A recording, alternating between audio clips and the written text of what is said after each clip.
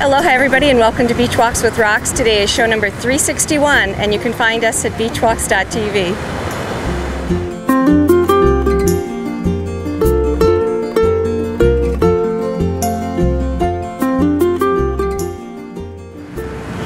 Well, it's a very, very windy day here on the beach and on the water. We went out paddling. We're a crazy group, so you know, a lot of people would say, no, it's a little too windy today, but 35 knot winds, gusting a little higher. But you know what? It's such a great opportunity. As I talk about paddling all the time, it's such a metaphor for so many things in my life. And you know, on a day like today, when you're paddling, when we are paddling out into the wind and into the waves, life feels so hard. Every stroke is maximum effort. There's wind and water and salt in our faces and it's burning and we're loving it, which is just a sidebar. But then we turn 180 degrees and we ride the wind and the waves into shore, and it's a completely different experience.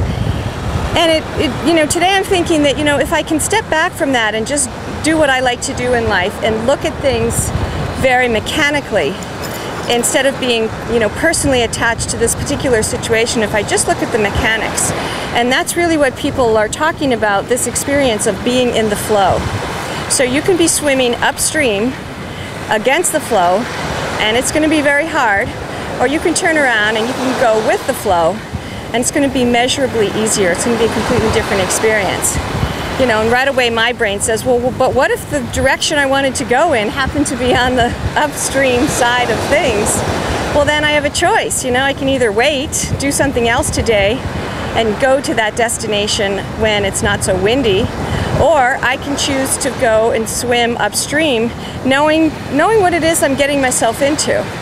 And having that freedom, having that choice, is what makes life so rich and so wonderful and so empowering, because I think most of the time we get so much of our stress from thinking that we don't have a choice and thinking that we have to do whatever it is that's on the agenda for today. But I'm learning that, you know, I might like to set an arbitrary agenda on Monday. Usually doesn't ever happen that way. And the more I can say what feels easy and appropriate to do for me, or interesting, intriguing to me to do right now, I'm much more efficient at getting that done right now than forcing myself into an agenda that really isn't in the flow. So that's the story for today. I have a couple of little news items. One is that I put a message in yesterday's show about arranging a Skype call on March 3rd, a Saturday, in most time zones. If any of you would like to join me, drop me an email at beachwalks@gmail.com or leave a comment and let me know if you'll be there. And then I also have from Mighty J a song, Calling Out, that is available for a free download. So I've been forgetting to put that up and make a mention on the show. I'll put that on the show today too. And I'm also going to post the lyrics from Girls Night Out, because I had asked Mailani for those lyrics. I think they're fantastic, and I'll post those on both shows today and the interview show, which was 3:44. They actually sang it on 3:45, show 3:45.